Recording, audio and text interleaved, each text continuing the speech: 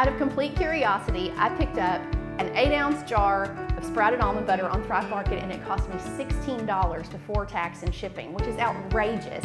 Today I'm going to show you how to make your own homemade sprouted almond butter for a whole lot less than that. Let's get started. Hey everybody, welcome to Feast and Farm Cooks. I'm Rachel Ballard, and this is the channel where I teach you how to eat food in a way that supports your body so that you can live, love, and do more of what brings you joy. So what is a sprouted nut and why does it matter? The truth is that all nuts, seeds, grains, legumes, beans, they all contain oxalates or phytic acid. Phytic acid, when ingested into your body, goes down through your digestive tract and pulls out your minerals, including your magnesium, phosphorus, calcium, zinc, and a whole bunch of others. And when we consider that most of us are already deficient on our day-to-day life and that diseases themselves can be caused by a mineral deficiency, it's pretty important that we control how many oxalates are getting into our body through our diet. Sprouted products are available across the internet from a wide variety of retailers. You can also sprout your own if you want to save additional money. All you have to do is get your hands on some raw organic nuts or seeds, soak them in a little bit of water with a little bit of an acid, so lemon, baking soda, and even a little bit of whey is a great option, and then dry them in a dehydrator or on a very, very low oven until they're dried all the way through.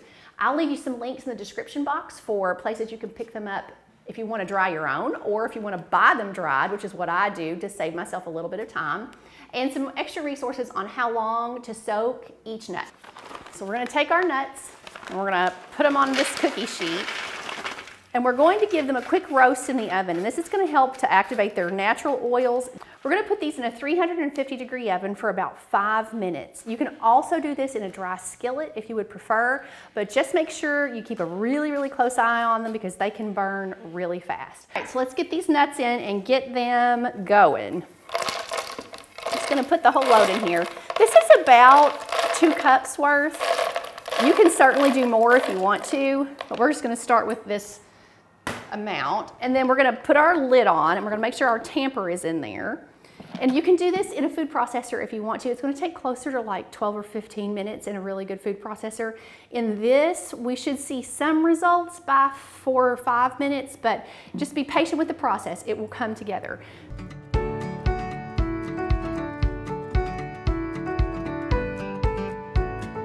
Really quick, I'm stopping. Do you see the almond butter forming right down here at the bottom? You can start to see it coming together.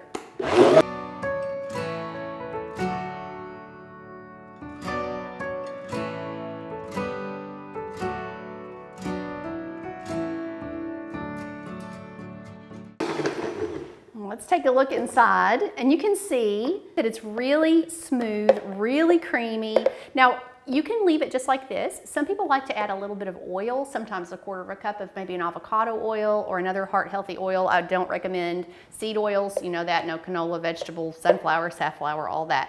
But if you wanted to put a little oil in there, you can. All I'm gonna add actually is just a pinch of salt, just a little bit of sea salt in there. It kind of helps enhance the flavor a little bit. And a little bit of raw honey. Now obviously that's optional too, but so many of your almond butters on the market are sweetened with regular sugar, and if you're used to having something sweet, it can be helpful to add just a little bit of honey in the beginning while you're getting used to a new flavor. So that's okay to do. So I'm gonna put those in and we're gonna mix it again, and we're almost done. So as you can see, it is really thick and really smooth, but if you wanna go ahead and make it a little thinner, feel free to add a little more oil.